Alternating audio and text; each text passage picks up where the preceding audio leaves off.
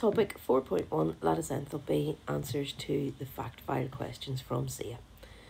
So the Born-Haber cycle for calcium oxide is shown below. Which one of the following is a correct statement about this cycle? So statement A states the electron affinity of oxygen is Q. We can see here oxygen is just going from half O2 to O. That is not gaining any electrons. That's not electron affinity. The second one, the second ionization enthalpy of calcium is P. So we've got calcium ion here going to a calcium 2+ ion. So that is correct. The first D, it should be C, shouldn't it? The enthalpy of formation of calcium oxide is S. Well, clearly it's not, because we're going from calcium oxide to the ions. And then the bond dissociation enthalpy of oxygen is R. Again, oxygen has already kind of dissociated here in Q, so it's incorrect. So the answer is B. Question 2. All of the chlorides form solutions when added to water. Sodium chloride dissolves in water by an overall endothermic process.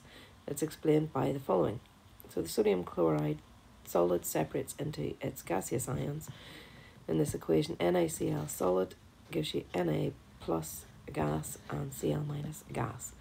And the enthalpy for that reaction is plus 776. So the gaseous ions dissolve to form aqueous ions, and you have Na plus and Cl minus. Plus Aq just represents the water, gives you Na plus and Cl minus, both aqueous, and the enthalpy change for that is minus 771 kilojoules. So what is the name for the enthalpy value delta H1? And that should say kilojoules there, shouldn't it, not just K? So that is the lattice enthalpy of sodium chloride. And then for delta H2, this one here, it's the hydration enthalpy. Then it says delta H3 is the enthalpy of solution. Draw a labeled diagram to show the relationship between delta H1, delta H2 and delta H3.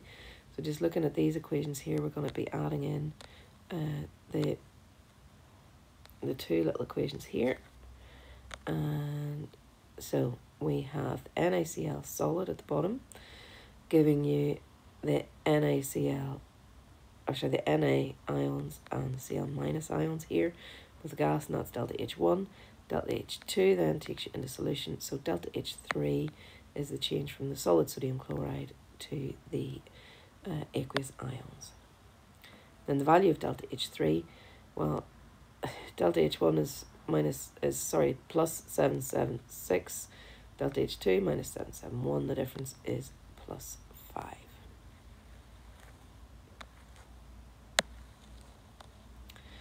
Next we have a Born-Haber cycle for potassium iodide. The lattice enthalpy is labelled. Other enthalpy changes are shown by the letters A to E.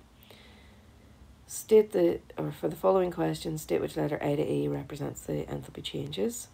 So standard enthalpy of formation of potassium iodide from the elements in their standard states to the solid is E. The first electron affinity of iodine, so there's iodine just as a gas and as an ion, so the first electron affinity is D. First ionization energy of potassium, so we're going from potassium gas to potassium ion, so that's B. And then the enthalpy of atomization of potassium is, there's potassium going to gaseous atoms, so it is A. Then calculate the lattice enthalpy of potassium iodide. So I've just got here, when we look at the diagram,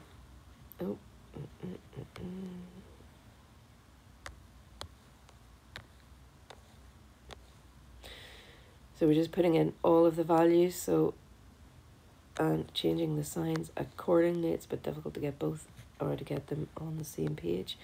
But you see here, what I've got is minus 327.6 plus 89.5 plus 420 plus 106.6 minus 295.4, and that gives 648.3 kilojoules per mole. Next it asks, potassium chloride has a lattice enthalpy of plus 710 kilojoules per mole, and that for potassium bromide is plus 679. State 3 other enthalpy changes in a Born-Haber cycle for these compounds which would be different. So the first one is the bond enthalpy, or the enthalpy of atomization, is going to be different for each of the compounds. The first electron affinity is going to be different because the first one's chloride, the second one's bromide. And then the enthalpy of formation will be different for the two as well. And potassium chloride is very soluble in water. Write an equation including state symbols to represent potassium chloride dissolving in water. So we've got KCl for potassium chloride, AQ for the water, and then the two ions K plus and Cl minus, which are both aqueous. And potassium chloride is solid to begin with. Then the enthalpy change of hydration for the potassium ion is minus 305, and the value for chloride ion is minus 384. Using the lattice enthalpy value stated in C for potassium chloride, calculate the enthalpy change when 1 mole of potassium chloride is dissolved in water. So in C, it tells you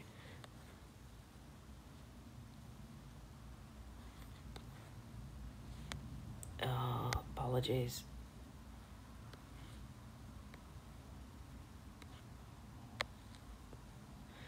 Back again. So in C, it tells you that the value is 710.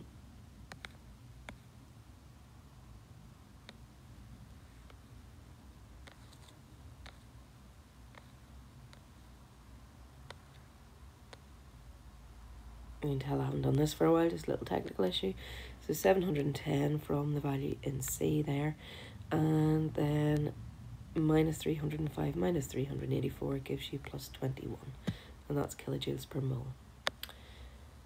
So which one of the following then represents the lattice enthalpy of sodium chloride? So we're looking for the solid sodium chloride giving you the two gaseous ions, so it has to be D. Number 4, magnesium chloride is a water-soluble organic compound formed from magnesium and chlorine. Complete the Born-Haber cycle for magnesium chloride. So just working our way up, we have magnesium here and chlorine gas. So the next step then, we're going to have the magnesium gas. Keep the chlorine as a gas, then the magnesium ion, Mg+, and then magnesium 2+ ion, and then the chlorine gas Cl2 going to, so just Cl, so that's atomization of chlorine, and then we have the electron affinity for the chlorine.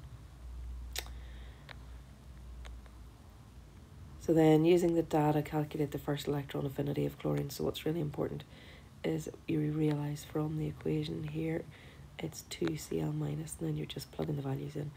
So 2 times the electron affinity is equal to, and then we're just sticking in the values from here.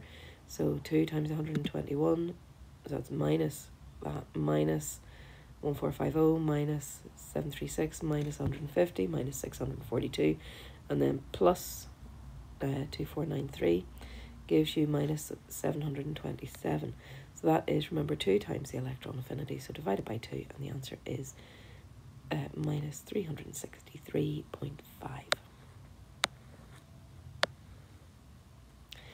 Finally, give the electron structure of magnesium ions.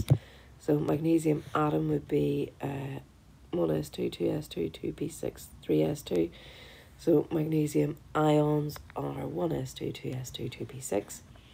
And the chloride ions then have gained an electron, so 1s2, 2s2, 2p6, 3s2, 3p6. Then magnesium chloride dissolves in water and has an enthalpy of minus 155. Define the term enthalpy of solution. So we're just looking for here the enthalpy change when 1 mole of a solute dissolves in water. That's it. Thank you.